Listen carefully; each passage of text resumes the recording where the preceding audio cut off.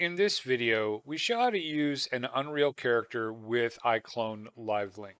Here we have a scene with our hero, and you can see that the camera and the paladin are already linked. Now I've unhid the Rampage elemental character here, and our goal is to actually place him in front of the knight. So I'm just going to rotate him, and we're setting them up so they can fight each other. Now, once I have him in a proper position, I need to make sure he's actually in the Unreal scene. So we're going to grab the skeletal mesh and drag and drop it into the scene. Now that we have it in the scene, let's go to the world outliner, right click on it, and use the attach to command to attach it to the iClone origin. Now this is going to make it the child of the iClone origin, and you can see it here in the world outliner. So if we look at the details, you'll notice there is no subject section. This is because we haven't added a blueprint yet. So let's do the apply blueprint to selected character. When this is done, you're going to notice a few changes. First off, the type has changed.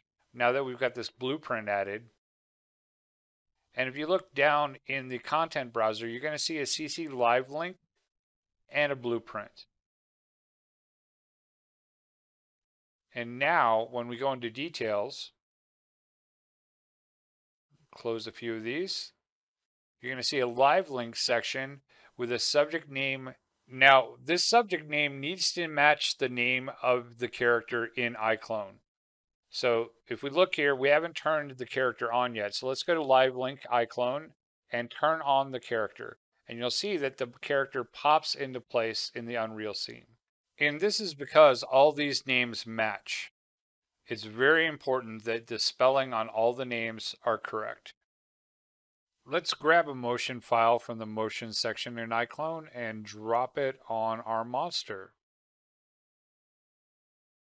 All right, now if we play this, you can see he reacts to the swing. Let's bring him a little closer. All right, I'll hit play again, and that's looking better. So currently the knight animation is longer than the monsters. So I'm just going to scrub the timeline here and find a good spot and drag and drop a second animation. Let's scrub through this and check to see how it's looking.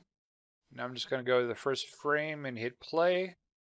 Now let's open up the timeline and actually blend these two animation clips.